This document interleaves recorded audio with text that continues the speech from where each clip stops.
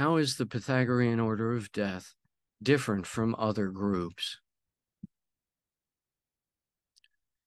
The POD consists of 13 degrees separated into 4 schools or orders. The entry level of the POD is the 4 initiatory degrees of Egyptian Masonry, each with its own belief system. Each with its own participatory ritual and knowledge lecture, explaining basic concepts about the POD's belief system. The second set of degrees is the bund, establishing the 5 major cults of the era as like 5 equal political parties in an Atlantean society.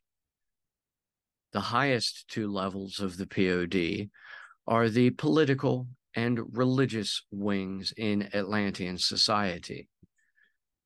The political wing is based on Atlantean Democracy, a global Senate of 23 members with 7 chief executives among them and no army. The religious wing deals with the Lemurian church bank system, voluntarily monitoring the use of free energy, or psi, among its members. There are some cursory similarities between the POD and other groups, such as between the 4 Egyptian Masonry initiation rituals of POD and the 3 of Blue Lodge Freemasonry. The division at its top caste between political and religious wings, as in the Illuminati of Adam Weishaupt, and even borrowing the concept of a bund from the OTO. However, in looking at these apparent similarities in more detail, one will quickly realize there are more differences than commonalities.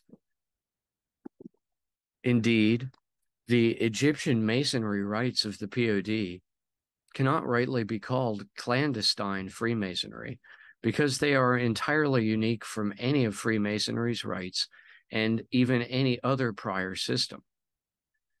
Likewise, the terms Weishaupt meant by government and religion are vastly different from those the POD outlines. And finally, of course, the OTO's idea of itself being the bund would naturally be incomplete without including other cults as equal political parties as in the POD.